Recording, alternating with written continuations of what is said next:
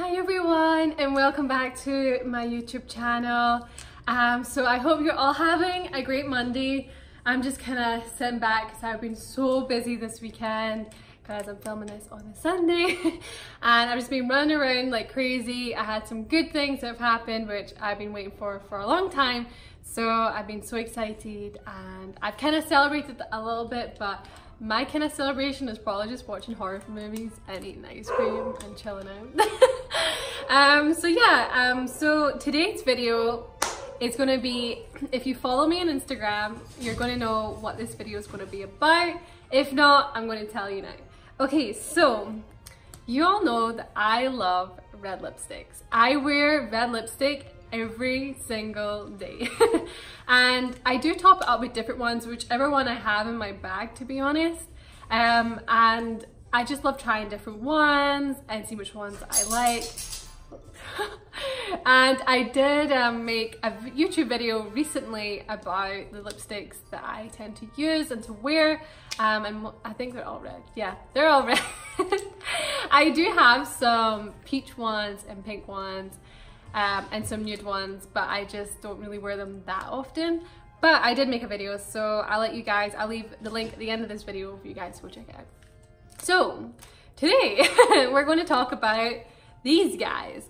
Now you'll be asking, Jasmine, what are you showing me? I am showing you Revlon lipsticks. Da, da, da, da. So these lipsticks, I have 4 of them and they're all red apart from, well, I would say one's kind of pinkish, but it still kind of looks red on the label here. And these ones are all originals from the 1950s. Now that sounds so cool because it is like, I still can't believe that these colors were around back then and they're still around now. Now I got these from just a local drugstore, so like CVS or Walmart. I think, well, Walmart's a supermarket. I mean like Rite Aid, just places like that, or if you're from the UK then Boots, Superdrug, places like that will have Revlon lipsticks. So these ones I'm going to show you because they're all from different times. Now where did I put my phone?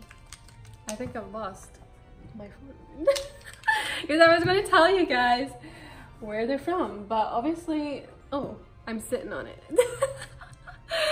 These videos always go well, you guys. Always goes well. Okay, so let's look them up. Because even though I did this before, I'm doing this again just so I have them. Revlon. Here we go. Okay, so I did post the image a long time ago on my Instagram, but I am doing it again. So what I have, we have Rich Girl Red.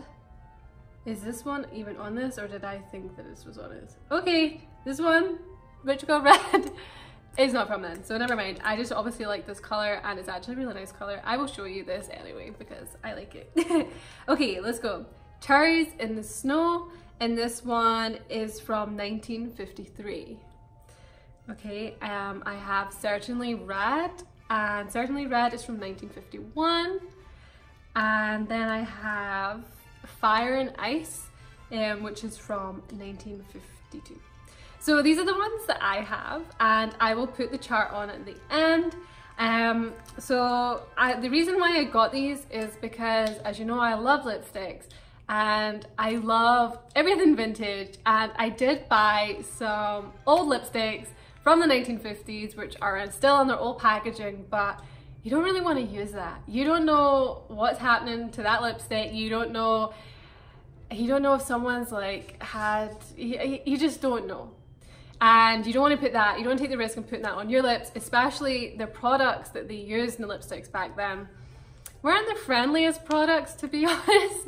So you don't want to cause any rash or reaction to your own lips. So I just use them just as kind of pieces that I have in my wardrobe and things like that just to kind of decorate it, but I would not touch it.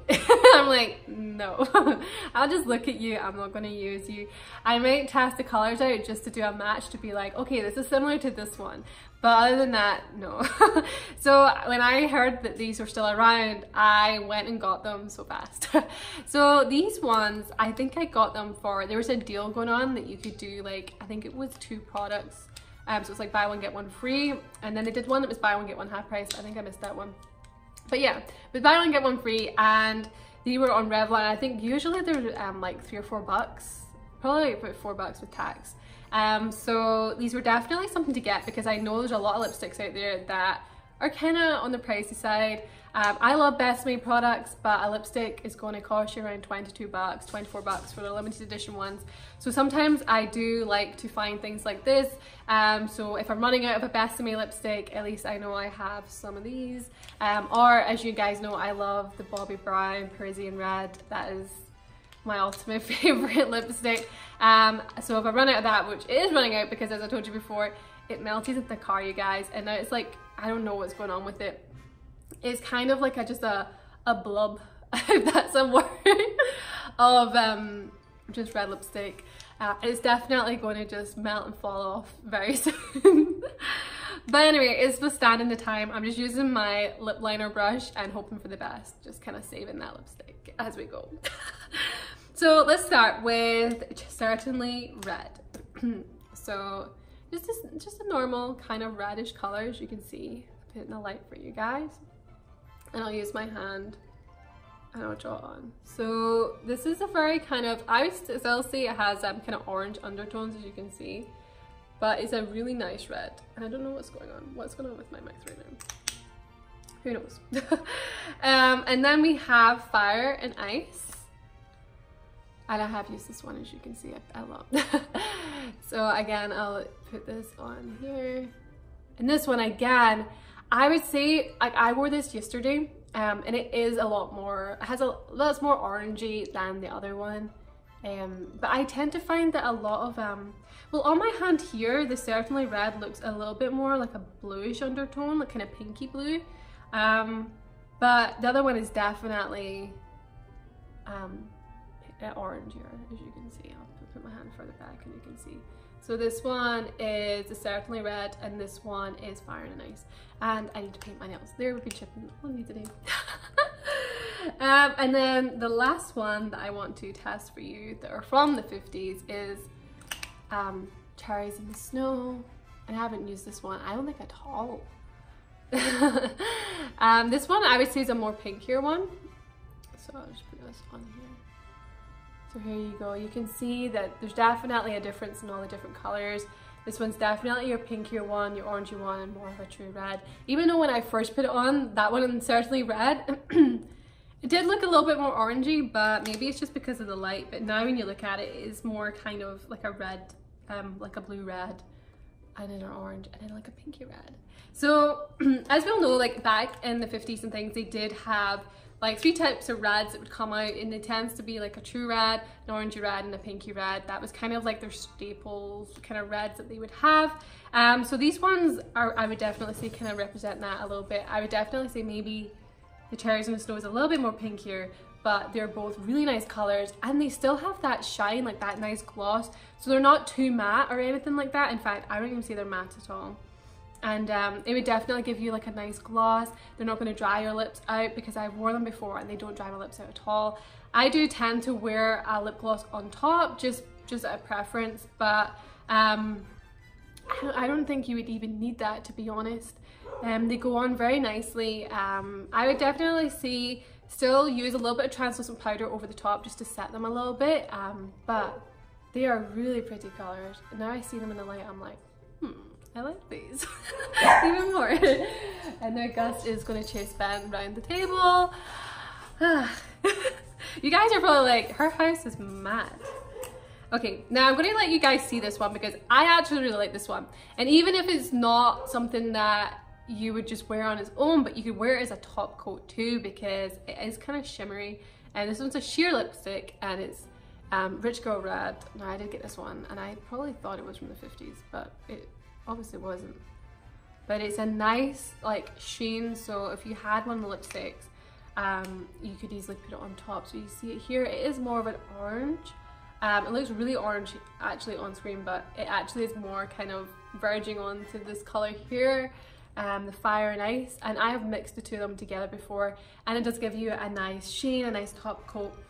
So I would definitely, if you're looking for something to give you a little more, if you don't want something that's too pigmented, but something that's just like a nice kind of red, kind of orangey color, then this one is definitely something to invest in. So yeah, so now my hand's covered and I'm wearing a vintage cream skirt, so let's hope that I'm not that clumsy that I rub it all over my white skirt. I don't know if I trust myself with it. I just have to keep my hand here. I'm like, don't move it, don't look at it, just leave it until we wash it up. So I think, should I try these on? I think I might go try these on for you guys, just so you can see what they look like on, and so you have a taster. So stay tuned, I'm gonna go and try these on, and I'll see you at the end. Okay you guys, so I took off my red lipstick. I still have the lipsticks on my hand. They're doing well. They actually look kind of pretty. Okay, so, oh my hair, I can see the back now. What? Okay, so I took it off and I put some Vaseline on, and then I dabbed it with my little, what do you call it? Beauty blender, just so that it gives you that kind of just a neutral kind of look, so that we get to see what the true color is like. So I'm gonna go try this one on now. Now this one is the Certainly Red.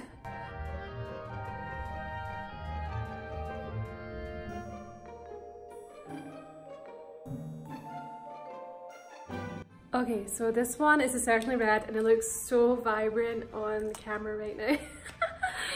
But as you can see, it's kind of, I would say it does look like it has an orange undertone, but when it's on my hand, it kind of didn't compared to the other one, but there is definitely something like that going on. But I'm going to say it, like, I love the shine that comes from these lipsticks, because you don't actually need to put anything much on, and I didn't really put much Vaseline on, so this is just the way that the lipstick is, and also it goes on so well, it glides. And this is just with one coat, so I am really happy with this one, as you can see. So let's go try another one. Okay, I think my makeup's slowly coming off as we speak, but it's okay. So I generally, whenever I'm using a makeup wipe that I don't use at all, I just use it for taking lipstick off or just emergencies. So I did use it, and sometimes when it comes to like makeup wipes and things like that, especially when you're trying different lipsticks on, I tend to put a little bit more Vaseline on, just because it stops your lips from getting dried out and getting like, feeling like it's like, what the hell's going on? Why are you taking all this stuff off and then putting more stuff on and then taking it off? So it definitely helps with keeping your lips moisturized. So anyway, without me blabbing on, this next one is going to be Fire and Ice. So I'm going to try this one on.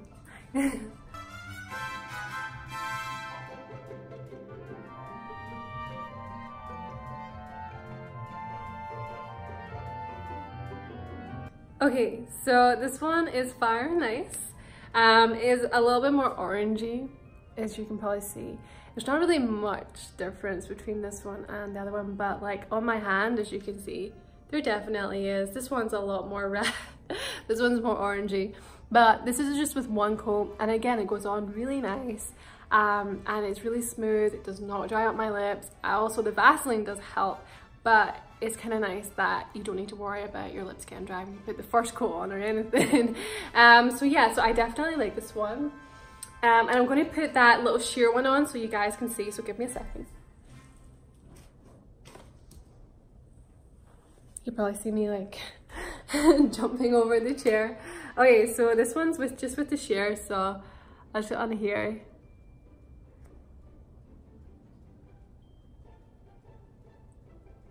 So as you can see, it does add a little bit more shine to the lipstick, but I definitely like this color. It's a color that's really nice for summer and spring.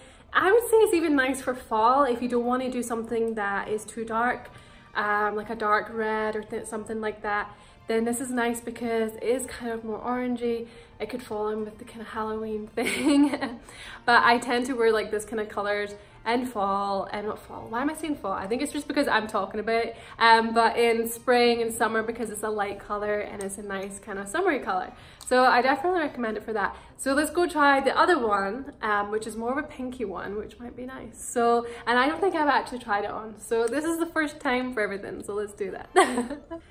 Okay, so this time we're going to be using Cherries in the Snow. So this is the first time that I've actually properly put this on my lips. So stay tuned because we're going to do this now.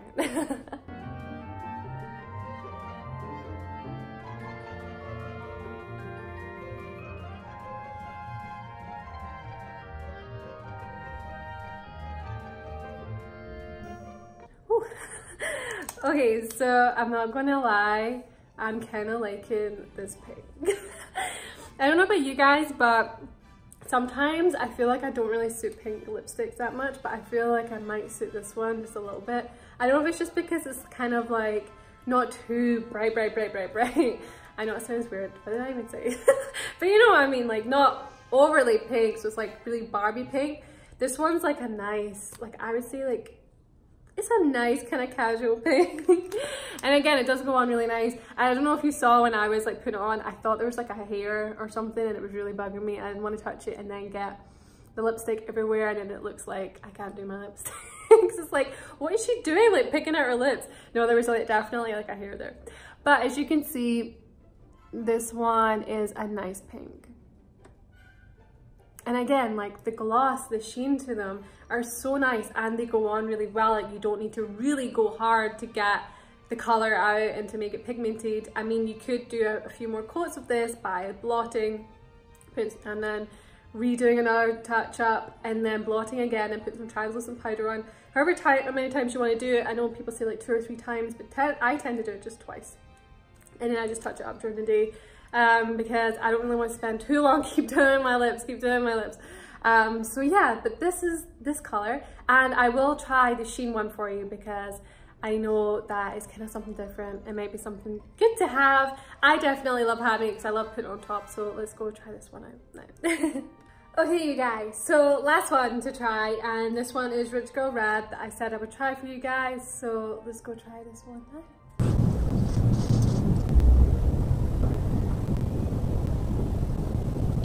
Okay, so as you can see, it's a very light kind of color, so you'd have to build it up depending on how strong you want it or how light you want it. But it is very nice. It's kind of like a corally kind of light orangey color, and it is nice on top of different lipsticks because it's very sheen. I really like this because it's nice for just a casual day too.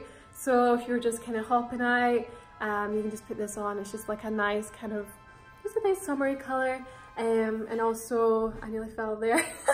It's also a nice top coat on top of any other lipstick that you have that you feel you want another gloss, but then you're kind of like, it might be nice to add something like this on top.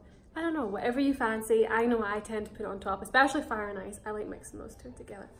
So you guys, I am done trying these on, so let's go back to the review. I don't know why I did this. You can see me in the background. Hey. Okay you guys, I really hope you enjoyed this video, and I thought you found it interesting just to find out different things, especially something that I know I keep looking at my hand, especially finding lipsticks and makeup that's still around from the 1950s. I just think it's so cool, and I just wanted to share it with all of you.